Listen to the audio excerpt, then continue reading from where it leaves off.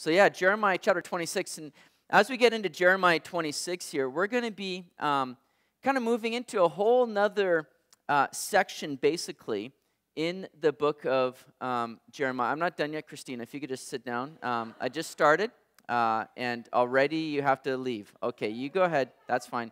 All right, okay. That's fine. Don't hurt my feelings. No pressure. All right. I just want to set the precedent so nobody else everybody's afraid now to get up, right, tonight. They're just like, oh, I'm not moving. Okay. All right. In back row. Back row's not going to cut it. Get back up here. This is where you need to be. This is where you need to be, Christina. Okay. So, yeah, we're getting into a whole new kind of section, another division, basically, in the book of Jeremiah, because the first 25 chapters have been primarily dealing with the message that Jeremiah has given. What's kind of been the theme so far in the book of Jeremiah? What's been the bulk of the message that's been given? Anybody want to throw out a few ideas or suggestions or thoughts? Judgment. There you go. Judgment of God. That's basically it. If you could sum up the theme, basically, of the message so far in these first 25 chapters, it's really been focusing on the judgment of God that's coming upon the people for their waywardness, their rebellion, their idolatry, just their disobedience of God and in their walk with God, right? They've been far from the Lord in their hearts and in their actions, and so judgment is coming. It's basically been a warning, right? It's been a word of the Lord to say, listen, turn around, guys, repent, get right with me so that you can be spared from this judgment that's coming. Well, now in chapter 26, 27, 28, 29, we're not going to get into all of that tonight, but quite a bit of it. But in the next 4 chapters, 26 to 29, we're going to be focusing now really on the response, the reaction of the people to the message that's been given. Really, the response now to the messenger as well, right? Because Jeremiah is going to find himself in some difficult, precarious situations now because he's been a faithful man to God. He's been teaching the word. He's been sharing with the people what God's wanted him to share, but the people aren't liking it, right? They're not responding too well to it. And so we're going to see opposition really coming now against Jeremiah. We've already seen it, right?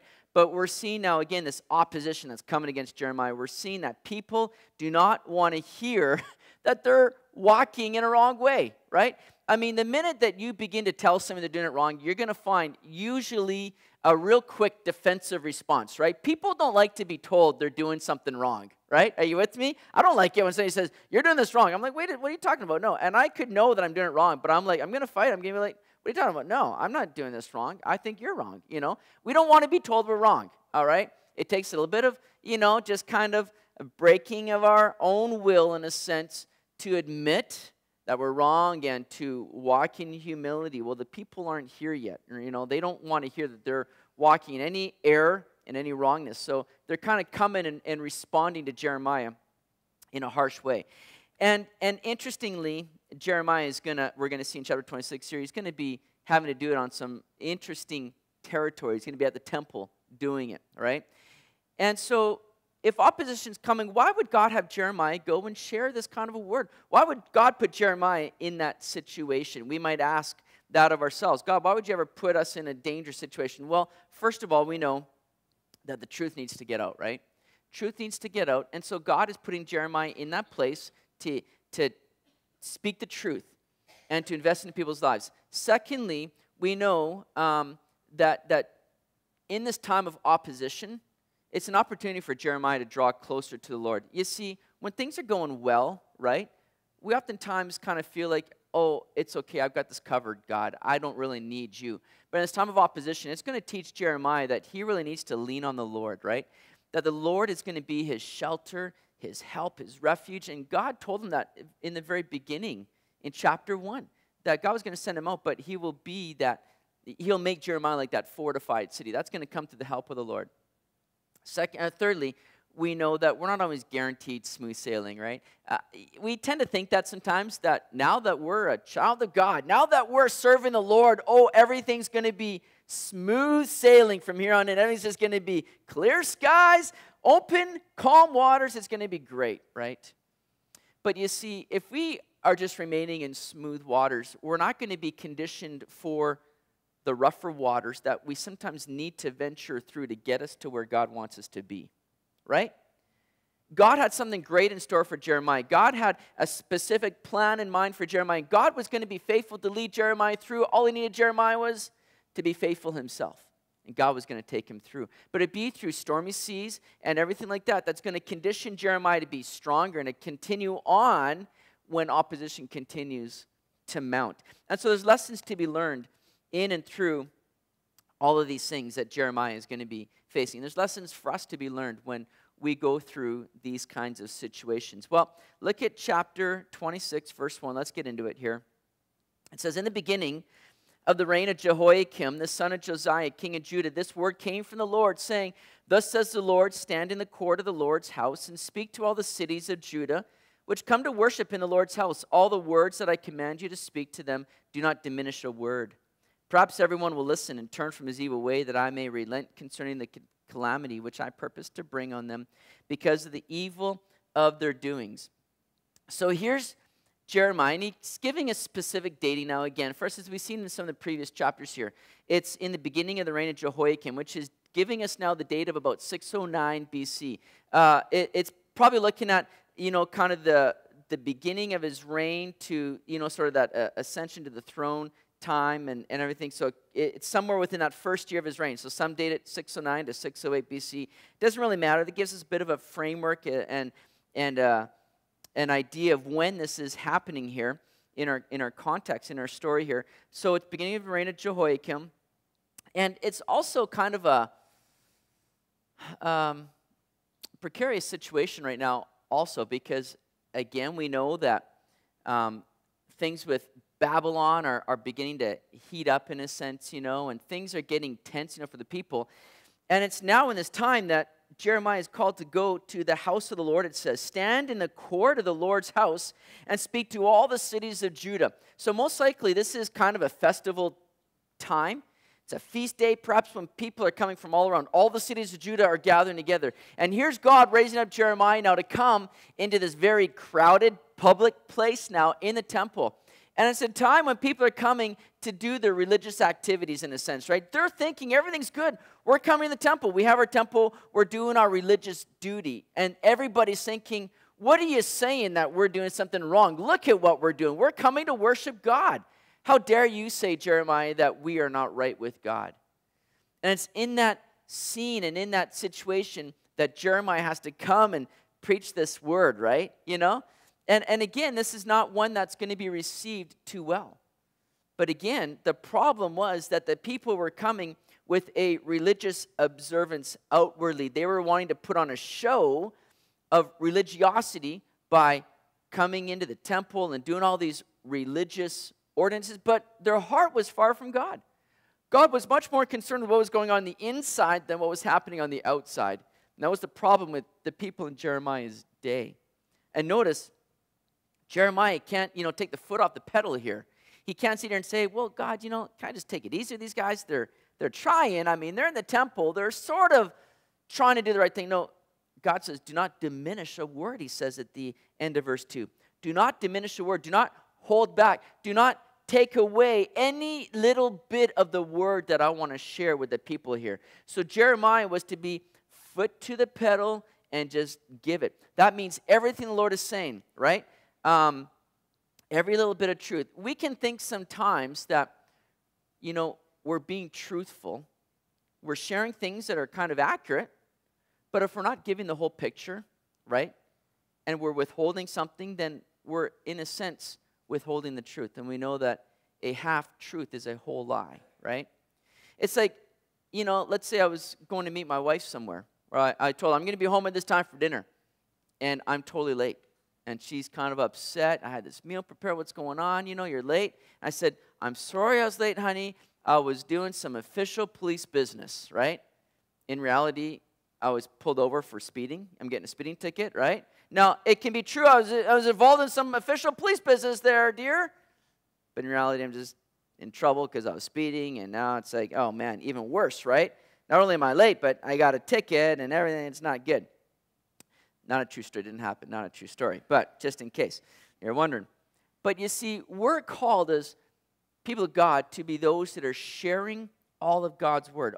all of the truth, not holding back. We can sometimes want to sugarcoat things a little bit, right?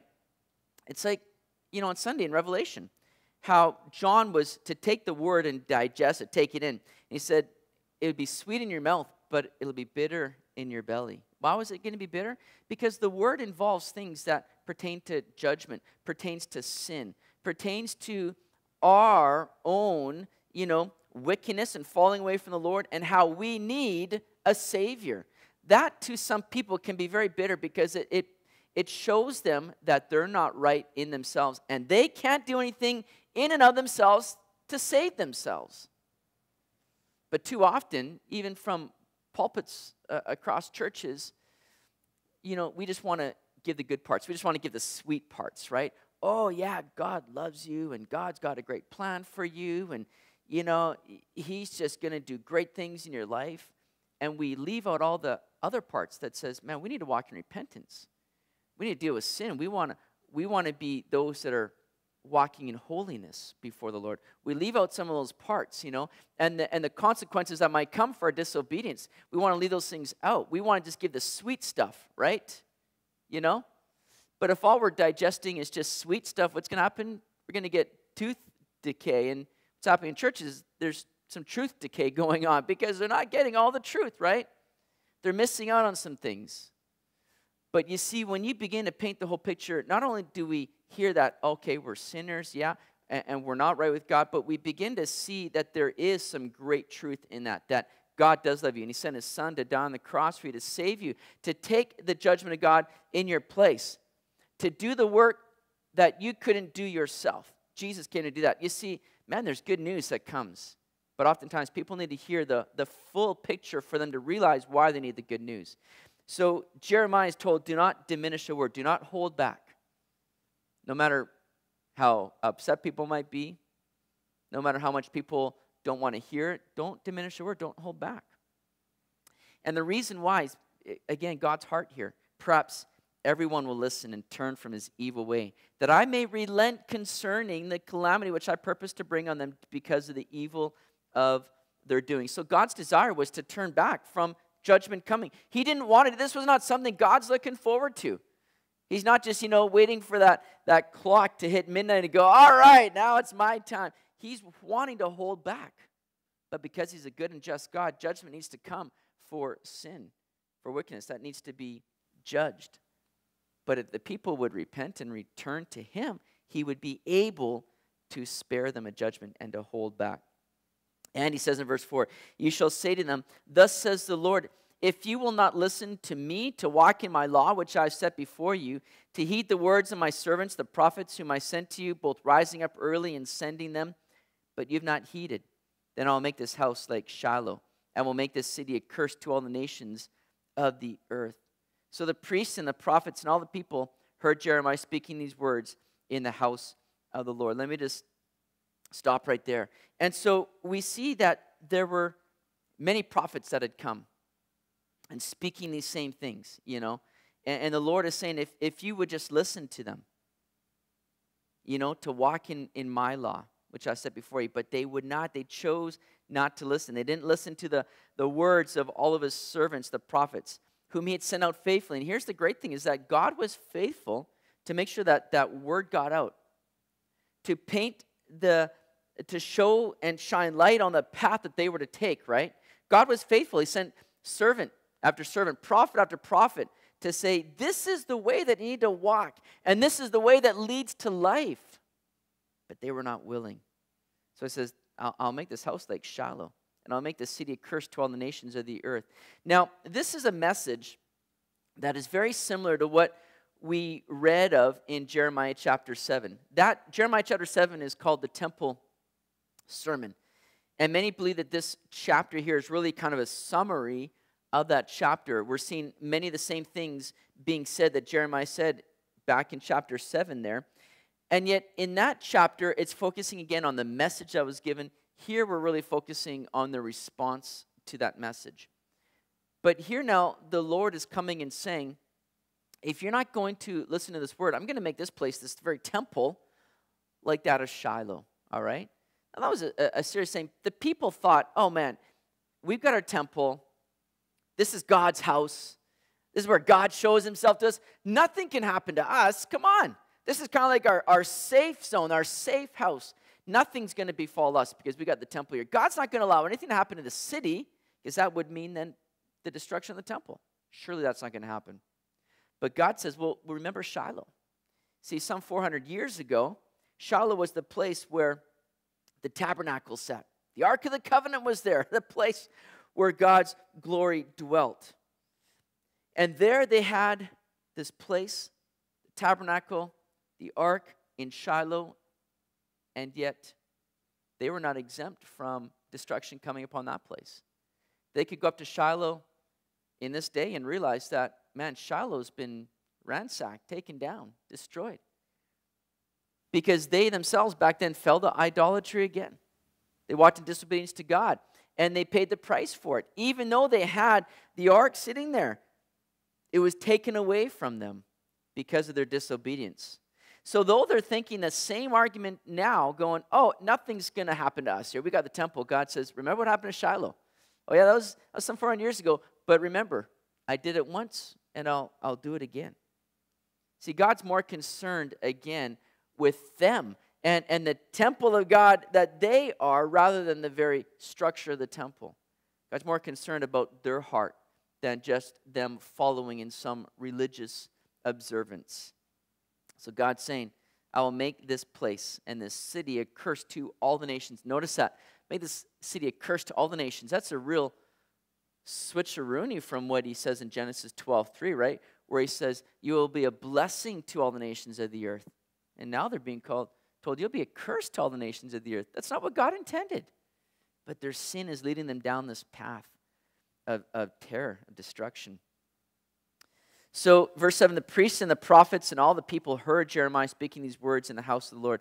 Now it happened when Jeremiah had made an end of speaking all that the Lord had commanded him to speak to all the people, that the priests and the prophets and all the people seized him, saying, you will surely die. Why have you prophesied in the name of the Lord, saying this house shall be like Shiloh, when the city shall be desolate without an inhabitant? And all the people were gathered against Jeremiah in the house of the Lord. When the princes of Judah heard these things, they came up from the king's house to the house of the Lord and sat down in the entry of the new gate of the Lord's house. And the priests and the prophets spoke to the princes and all the people, saying, this man deserves to die, for he has prophesied against this city, as you have heard with your ears. So here now, we see various princes in verse 10 of Judah coming, these officials now coming, perhaps these men sent by the king. And they're coming now, and they sit in the gate, which is where they conducted all these different, business and legal matters. And so there's basically a bit of a court case going on now before Jeremiah. And the priests and the false prophets are coming and giving this word, saying that Jeremiah deserves to die. Because basically, Jeremiah preaching this word, not diminishing a word, but saying this place is going to be taken down. To them, that was like treason, all right? There's kind of like a law set up even in their minds that to speak against the temple and against the city was not only like treason, but it was blasphemous. And so they're looking at what Jeremiah is saying and saying, this guy's no prophet of God. Nobody would speak against the temple and say it'd be ruined and be a messenger of God, yet Jesus said the same thing, right? That shocked a lot of people, that not one stone will be left here upon another in the temple. And so they think, man, Jeremiah, you're way out there. You've now gone over the edge. You committed treason, blasphemy. You deserve to die. And in their minds, they really believe that he deserved to die. But these officials come in now, and they're in the gate, and they're conducting this civil court matter now. And notice, Jeremiah, in verse 12, spoke to all the princes and all the people, saying, the Lord sent me to prophesy against this house and against this city with all the words that you have heard. Now therefore amend your ways and your doings and obey the voice of the Lord your God, then the Lord will relent concerning the doom that he has pronounced against you. As for me, here I am in your hand. Do with me as seems good and proper to you, but know for certain that if you put me to death, you will surely bring innocent blood on yourselves, on this city and on its inhabitants. For truly the Lord has sent me to you to speak all these words in your hearing.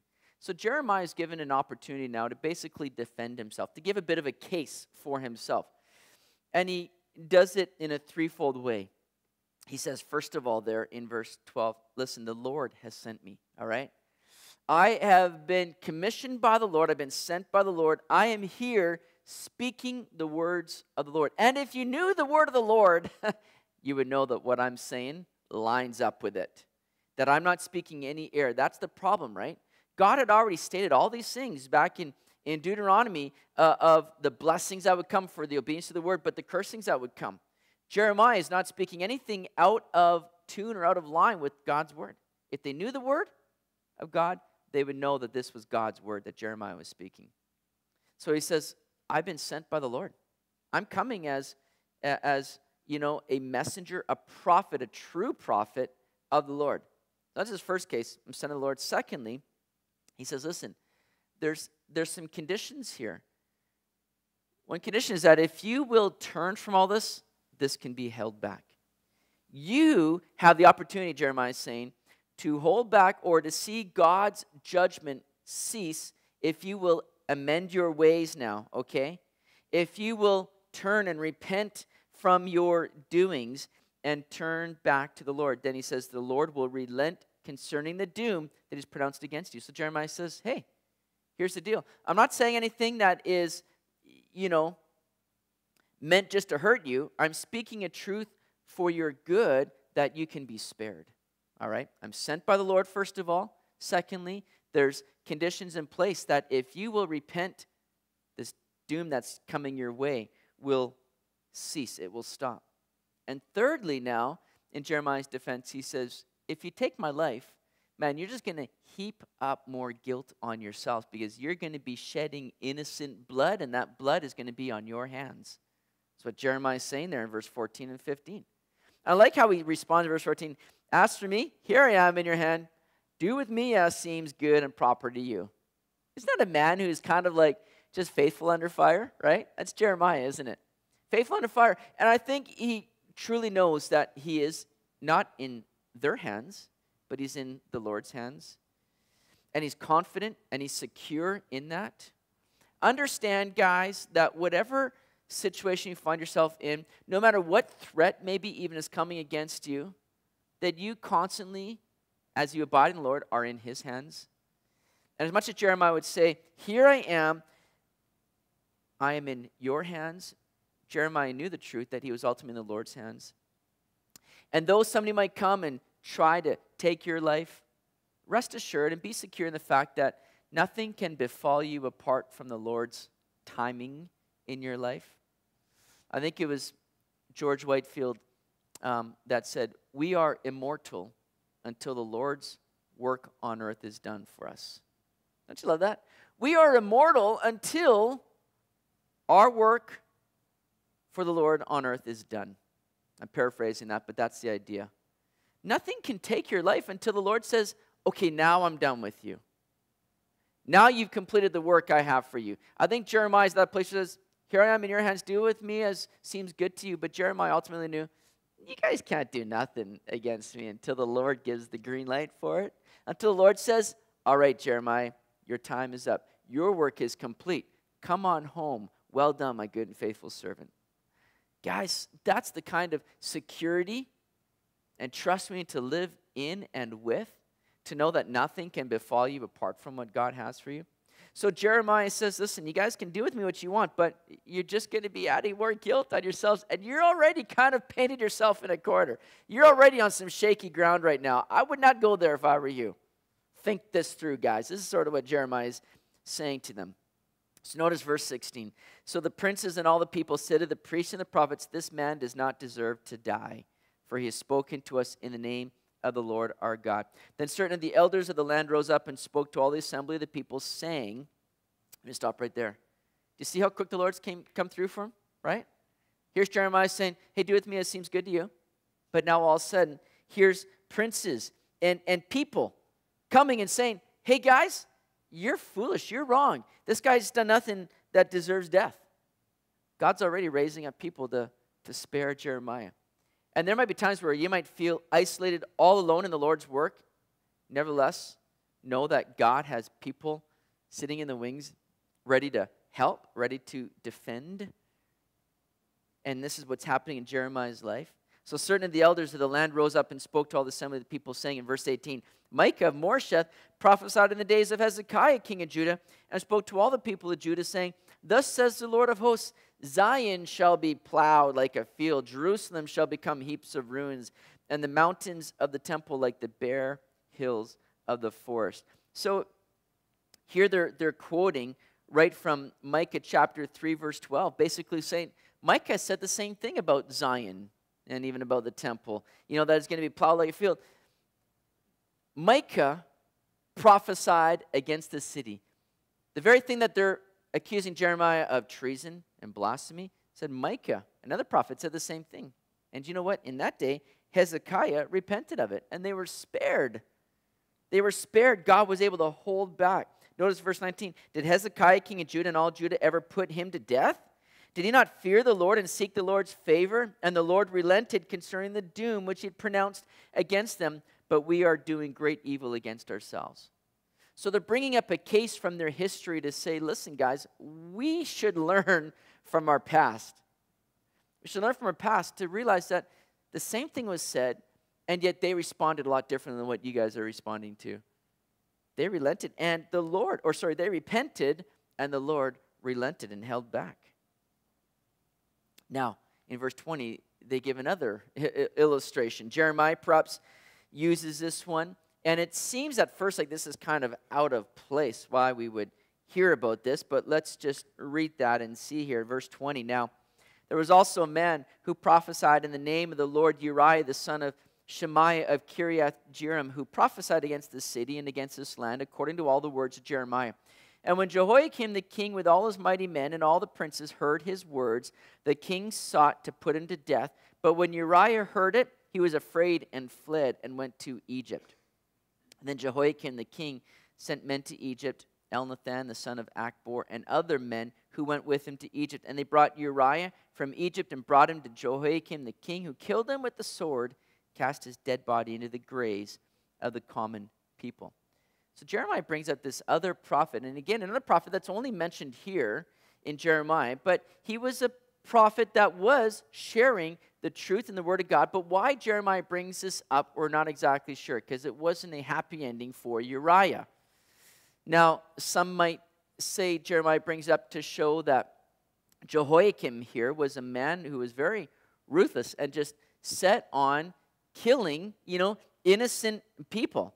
Basically, Jehoiakim had, men sent to Egypt to bring him back and had Uriah killed.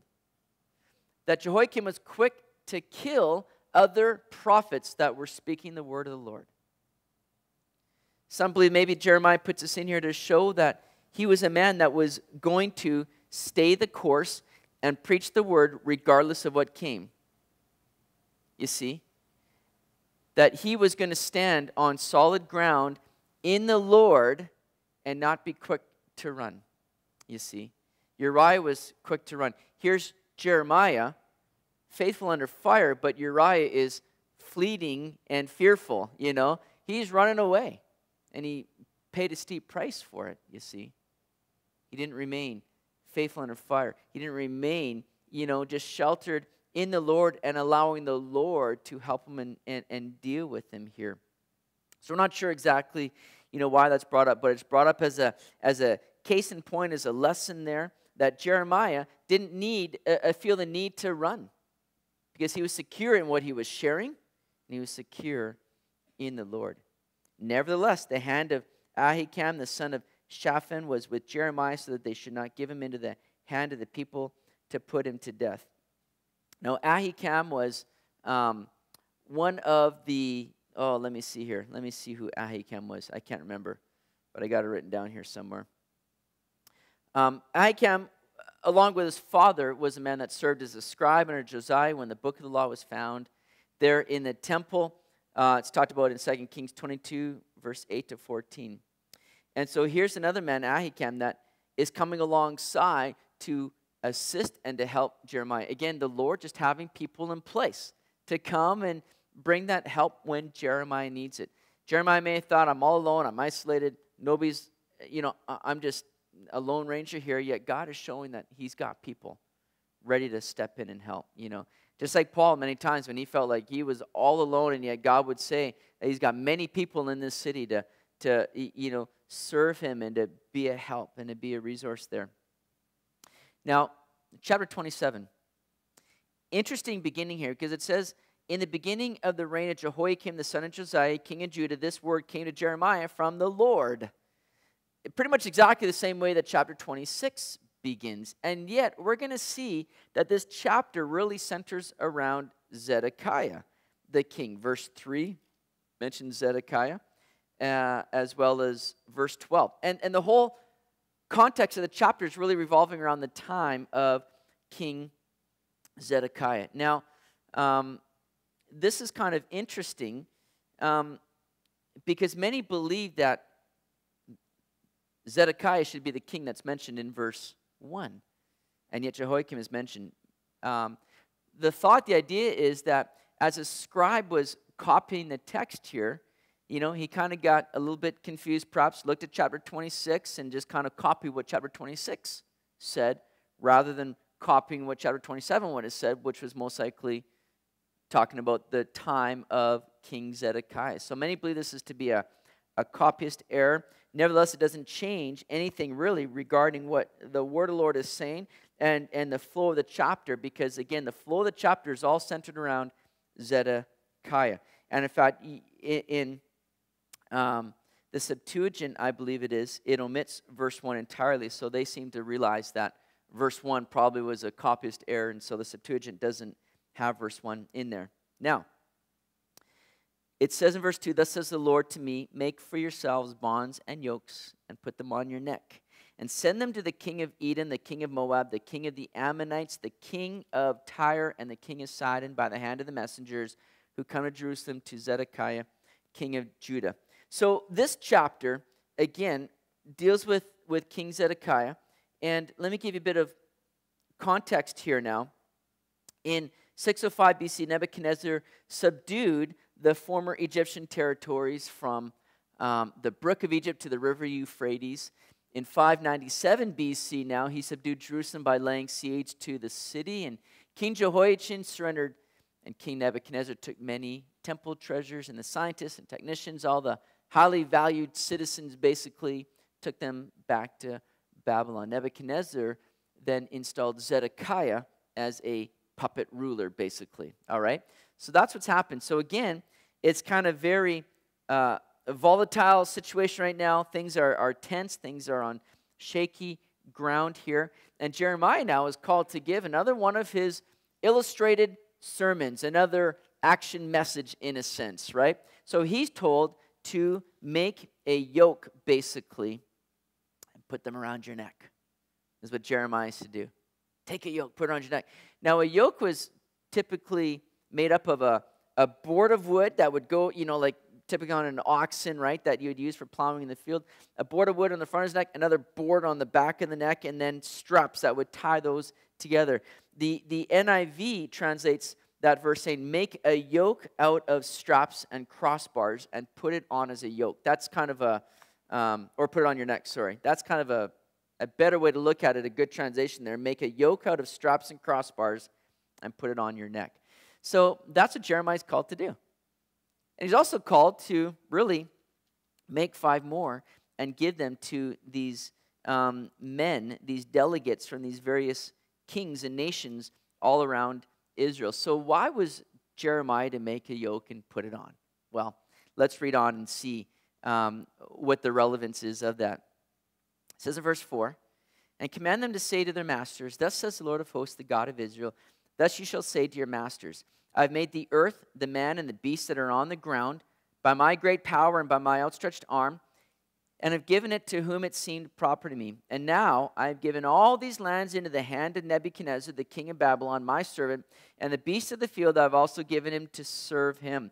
So all nations shall serve him and his son's son, until the time of his land comes.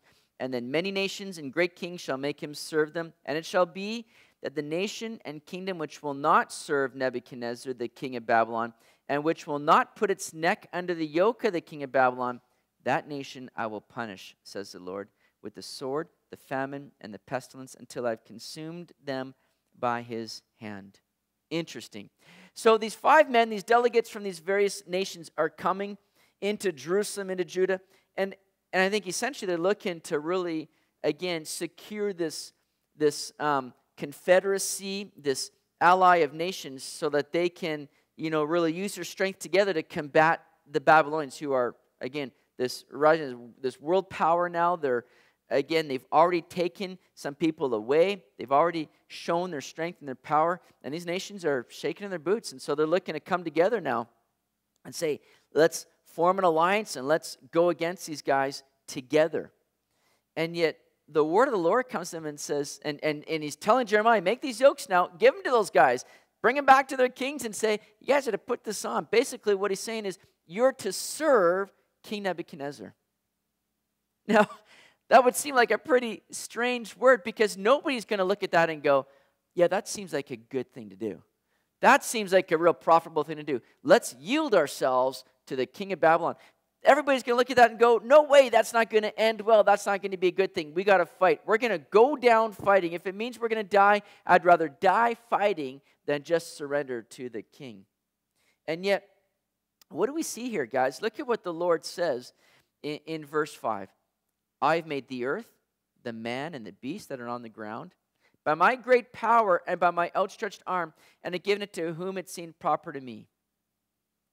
God's saying, I've formed all, I've made all, and I'm the one that's essentially in control of all. He's saying this to these people that are coming. He's saying it to Jeremiah to speak to these people, because they're all thinking, we can do something about this. And God's saying, I'm the one that's in control of all this here. You can't do anything outside of what I am desiring to do. And I am the one that has raised up Nebuchadnezzar, the king of Babylon, to be my servant right now to carry out my work. This is what God is saying to them. I have chosen Nebuchadnezzar now to be my servant. And you need to come now and surrender to him. Notice he says in verse 8, and it shall be that the nation and kingdom which will not serve Nebuchadnezzar, the king of Babylon, and which will not put its neck under the yoke of the king of Babylon, that nation I will punish, says the Lord. I'm going to punish them. They're going to suffer for it. Remember, God had already told Jeremiah to tell the people of Judah, submit to the king of Babylon. Submit and let yourself be taken away, and it'll be well with you. If you remain, you will die. God had already told them that he's going to bring them back into the land. He's going to spare them. He's going to take them away to Babylon, but he's going to essentially protect them there and bring them back. He's telling these people, submit, and it will go well with you. It flies in the face of what seems like the right thing to do, doesn't it? It shows us that we can't rely upon human wisdom or upon even common sense in what is always the right thing or the godly thing to do. So often we just kind of look at a situation and go, well, it would seem to me the right thing to do would be to do this. And yet God so often goes way outside of human wisdom and common sense. Because if he just works according to that, then we don't really need God. God does things that seem very strange so that he can do the work and we realize that was so outside of ourselves. That was so the Lord that did that. And it's the same situation here. God's going to do something so contrary to what people might think is the right thing to do, but so as to show that he is the one that's really in control and leading all these things. So, let's read on verse 9. Therefore, do not listen to your prophets, your diviners, your dreamers, your soothsayers, or your sorcerers who speak to you, saying, you shall not serve the king of Babylon. For they prophesy a lie to you to remove you far from your land, and I will drive you out, and you will perish. But the nations that bring their necks under the yoke of the king of Babylon and serve him, I will let them remain in their own land, says the Lord, and they shall till it and dwell in it. So they weren't to listen to all their soothsayers, their diviners, all the ones that were saying, hey, no way, man, don't follow the king. Fight, you got to fight. Saying, don't listen to them. They're liars. They're not speaking on behalf of the Lord. Don't listen to them. It says, if you serve the king, if you submit, you're going to remain in your own land. You're going to have good pasture. You're going to be in a good situation. Submit. And you see, here's the thing, guys. To submit to Nebuchadnezzar was to submit to God. This is the word of the Lord. To rebel against Nebuchadnezzar was to rebel against God. And so, serve him, submit, put their necks under the yoke of the king of Babylon, and they're going to remain in their own land. That's what the word of the Lord is saying. So Jeremiah says the same thing now, basically, to Zedekiah. Comes back to his own king now. He's spoken to the kings of the surrounding nations. Now he's saying, let me speak to my own king now as God leads him. He says in verse 12, I also spoke to Zedekiah, king of Judah, according to all these words, saying, bring your necks under the yoke of the king of Babylon and serve him and his people and live. Why will you die, you and your people, by the sword, by the famine, and by the pestilence, as the Lord has spoken against the nation that will not serve the king of Babylon? Therefore, do not listen to the words of the prophets who speak to you, saying, you shall not serve the king of Babylon, for they prophesy a lie to you. For I have not sent them, says the Lord. Yet they prophesy a lie in my name, that I may drive you out, and that you may perish, you and the prophets who prophesy to you. Again, we talked about that a few chapters ago, right? Just because a person comes along and says, thus saith the Lord, we need to weigh that with the very word of the Lord. Because what the prophets are saying, very clearly is laid out here, is just as a lie. They're prophesying a lie to you. And we need to be discerning. We don't just receive somebody that says, thus saith the Lord. We take that, tuck in your back pocket and say, I'm going to see what the Lord does with that now. I'm going to see how that weighs out with the word of the Lord and how God himself will confirm that with me. But you don't just take a word from someone and run with it just because they attach, thus saith the Lord, to it. Because there were many prophets in Jeremiah's day that were saying, oh, no. No, we're not going to be doomed here. No. Fight the king of Babylon. We're not going to be carried away. It'll go well with us if we stay and fight. This is what they were saying. But the Lord says, why will you die? By following these lies.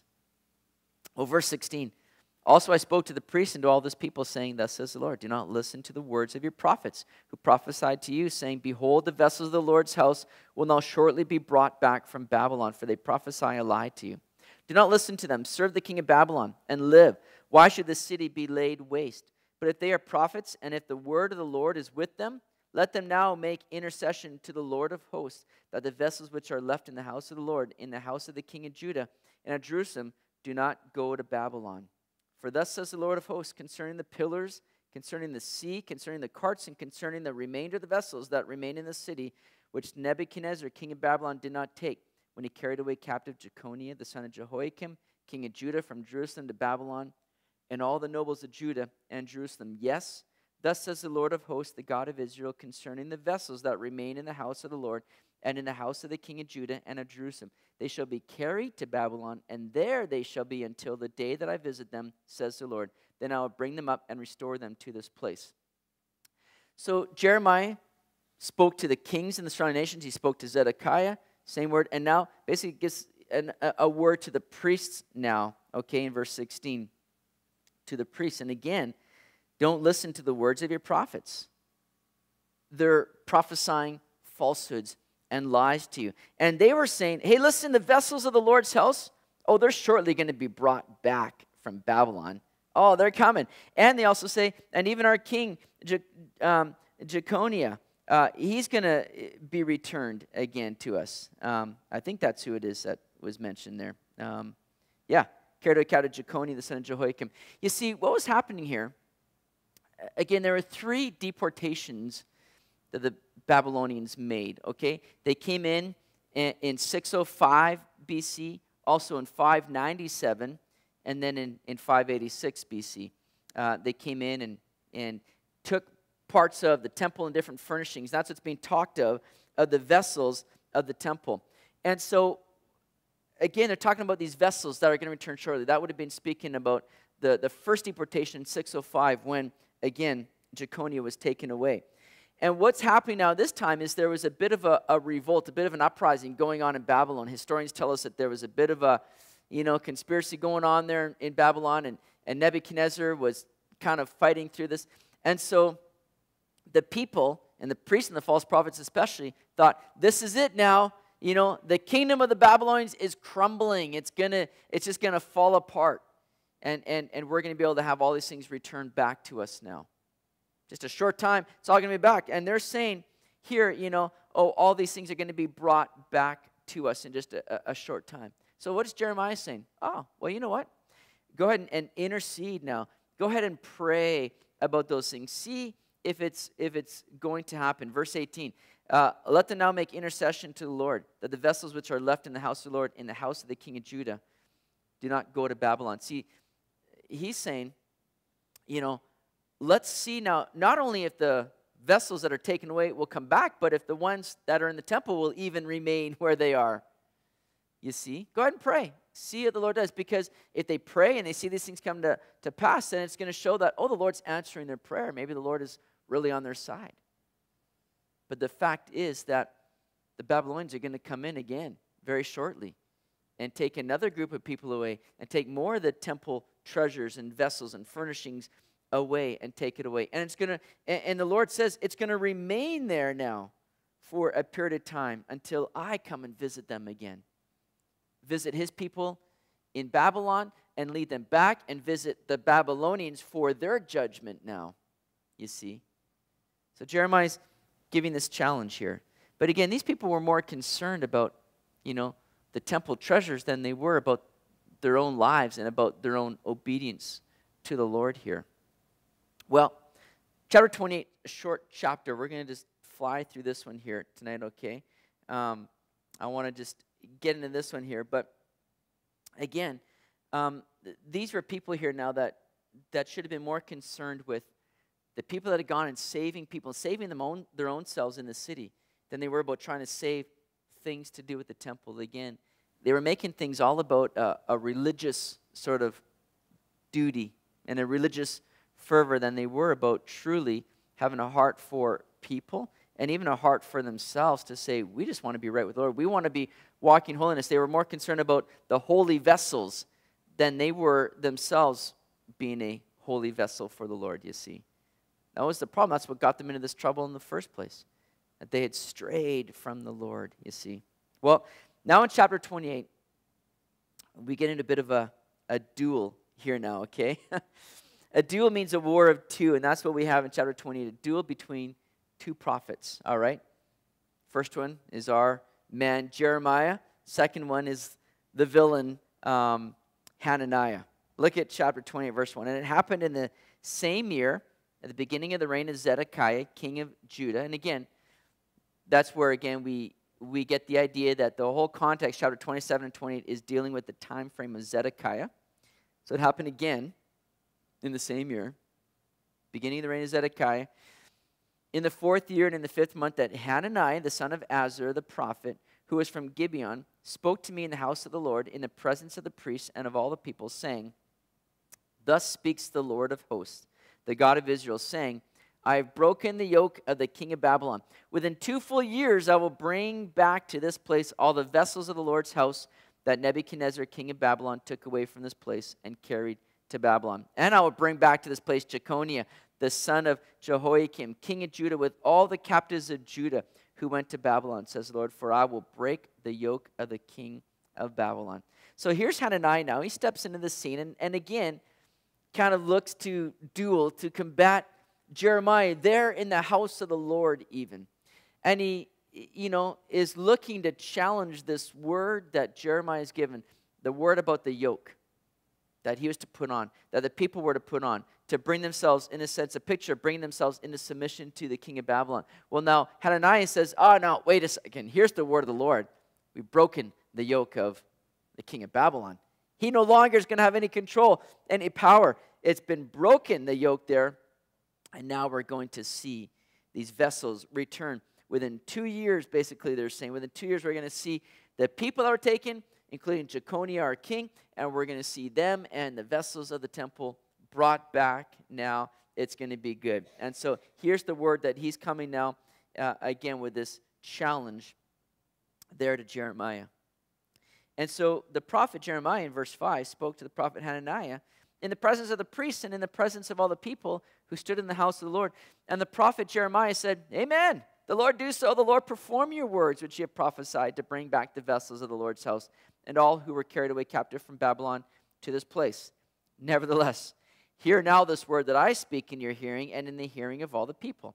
The prophets who have been before me and before you of old prophesied against many countries and great kingdoms of war and disaster and pestilence.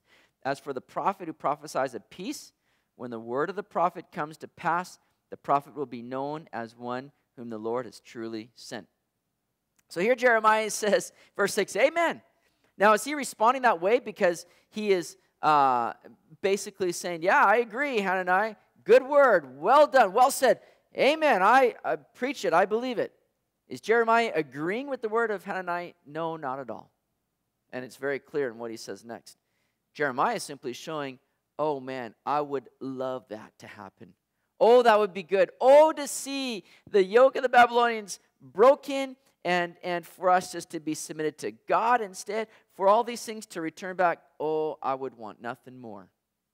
But Jeremiah says in verse 7, nevertheless, basically, nevertheless, it's not the way it's going down. It's not the way that God has drawn it up, you see. And so, he says this in the prophets who have been before me, before you of old, in verse 8, prophesied against many countries and great kingdoms. As for the prophet who prophesies of peace, verse 9 again, when the word of the prophet comes to pass, the prophet will be known as one whom the Lord has truly sent. So basically saying, the prophet will be shown to be truly of God when that word comes to pass. And you've looked at many prophets down the road who have prophesied against many kingdoms and nations, and their word has come to pass. Many prophets in the past that weren't listened to, yet their word came to pass, simply show that they were truly of God. And again now for Hananiah, you got a great word there. I would love that to happen, but it's not going to come to pass. And in so doing, it's going to show you to be, Hananiah, a false prophet. The prophet will be known as one whom the Lord has truly sent when his word comes to pass. Well, Hananiah, you're sad and he's thinking, man, I don't know. I better rev up my message a little bit. I better amp this up here a little bit. Let's get a little bit more dramatic, see if I can win some people over. So in verse 10, notice what we see. Then Hananiah the prophet took the yoke off the prophet Jeremiah's neck and broke it. And Hananiah spoke in the presence of all the people, saying, thus says the Lord, even so I will break the yoke of Nebuchadnezzar, king of Babylon, from the neck of all nations within the space of 2 full years. And the prophet Jeremiah went his way. So Hananiah now kind of gives one of his own illustrated sermons, basically. Takes the yoke off Jeremiah's neck, and he just smashed it on the ground and says, that's it. That's the word of the Lord. That's what's going to happen to the yoke of Nebuchadnezzar and the Babylonians. God's going to break it. And we're no longer going to be having to be submitted to the Babylonians. They're going to be defeated, and we're going to have all these things returned. Hallelujah, praise the Lord. That's the word of the Lord. This is what Hananiah is saying. And he just gets dramatic here about it, right? And he gets kind of flashy, you know. And what does Jeremiah do? He just walks away, right? The end of verse 11, Jeremiah went his way. He didn't feel the need to sit there and defend or refute the word. He didn't have to try to one-up Hananiah. He knew that his word and the word of the Lord would speak for itself. He could have gotten an argument, a little bit of a debate. He could have tried to do something even more dramatic, like, tear Hananiah's clothes and say, this is what needs to be done. You need to rend your hearts, and there's Hananiah standing there naked, like, whoa, man, that's awkward. That's really went up in me on that one. But Jeremiah doesn't feel the need to do anything like that, you see. He's just simply faithfully teaching the word of the Lord and knowing that the Lord, in his timing, will bring about these things to pass. He walks away. In the same way, guys, there might be times where you can see some people, trying to be very flashy, trying to be very dramatic, trying to put on a real show in getting the word of the Lord out. And what the Lord says, you don't need to be flashy. You don't need to be dramatic. You just need to simply teach the truth of God's word. Many people think that we need to be entertainers. We need to be putting on a show. We need to be doing all these great things. And to all that, we just need to simply walk away from that and say, let the word of the Lord speak for itself here. Jeremiah walks away. But he's going to let the Lord speak now in his timing and according to his way. Now notice verse 12. Now the word of the Lord came to Jeremiah after Hananiah the prophet had broken the yoke from the neck of the prophet Jeremiah, saying, so Jeremiah's now called, go and speak to Hananiah at this particular time. Go and tell Hananiah, verse 13, saying, thus says the Lord, you have broken the yokes of wood, but you have made in their place yokes of iron. For thus says the Lord of hosts, the God of Israel, I put a yoke of iron on the neck of all these nations, that they may serve Nebuchadnezzar, king of Babylon, and they shall serve him. I've given him the beasts of the field also.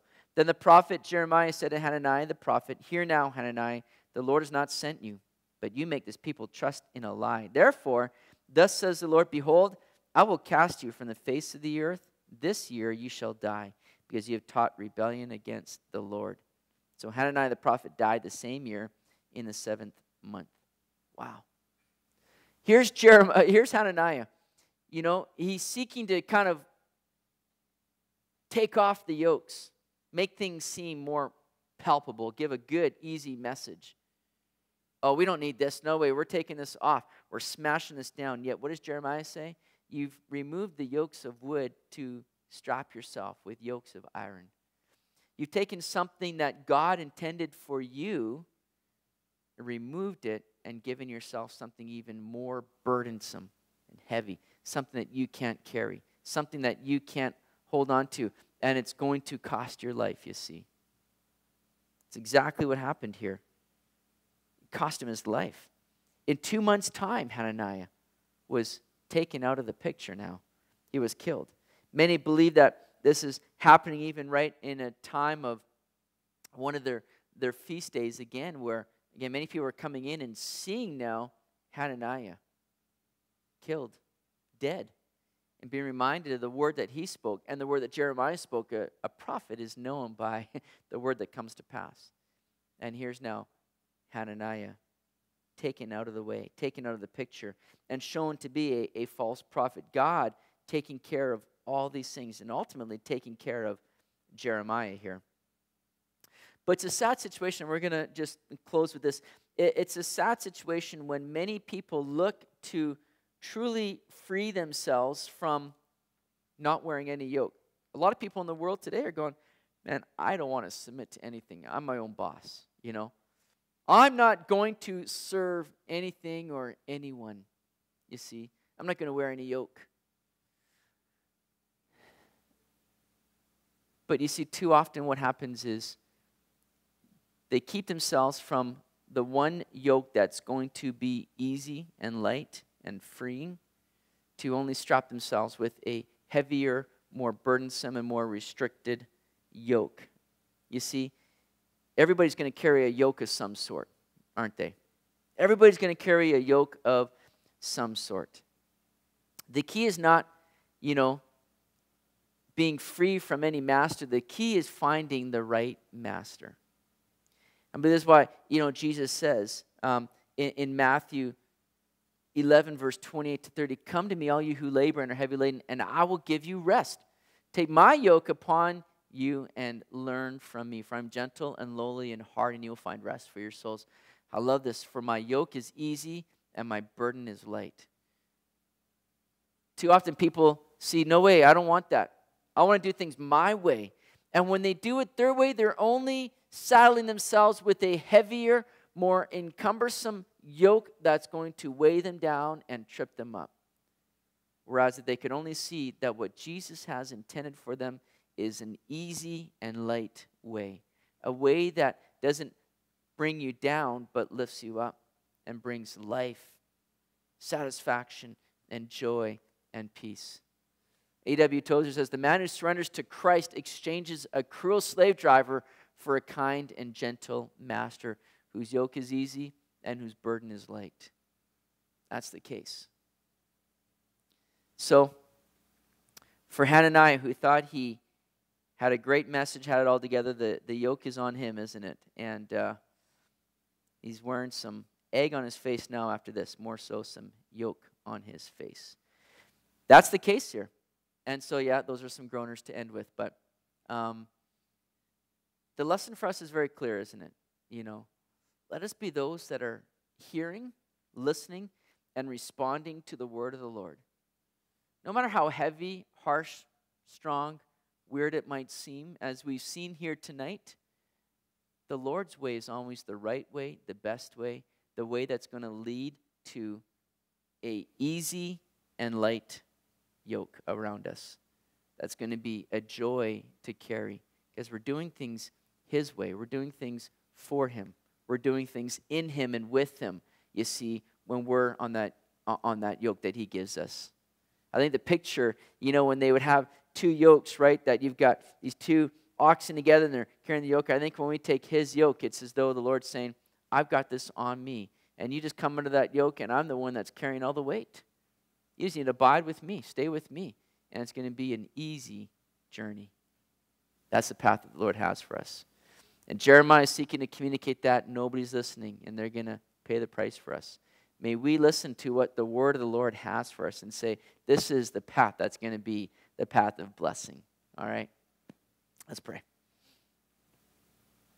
Well, Lord, we come before you here tonight, and we thank you for, again, this word, as we always do, because your word is so good. Your word is faithful, and it does speak to us, Lord. And I just pray right now for those that are here tonight that maybe have been feeling like they've been carrying a heavy load. Maybe they've gotten away from taking on your yoke and walking and abiding with you where you really carry the weight for us, Lord, and we just have to follow. Lord, if there are those today that have been carrying a heavy burden, I pray that they would find the blessing of giving that over to you and submitting to you, Lord. There's blessing that comes when we submit to you, and that's kind of been the theme here tonight, to submit to the word of the Lord. And I pray that you would help us to do that, Jesus, to submit to all that you have for us. Lord, let us not fear that, because that word submit can be such a harsh and heavy word to some. They feel that if they submit, it's going to mean that life is going to get real hard and challenging and tough. But yet, we find that when we submit to you, that's when life is a real joy and ease and blessing. So may we do that, Lord. May we take upon that yoke that you have for us. It's easy and light. And we thank you for that. Thank you for the life that you have for us, God. I pray that we would just serve you faithfully. Like Jeremiah, that we'd be faithful under fire, taking in your word and giving it out as well. We ask this all in your name, Jesus. Amen.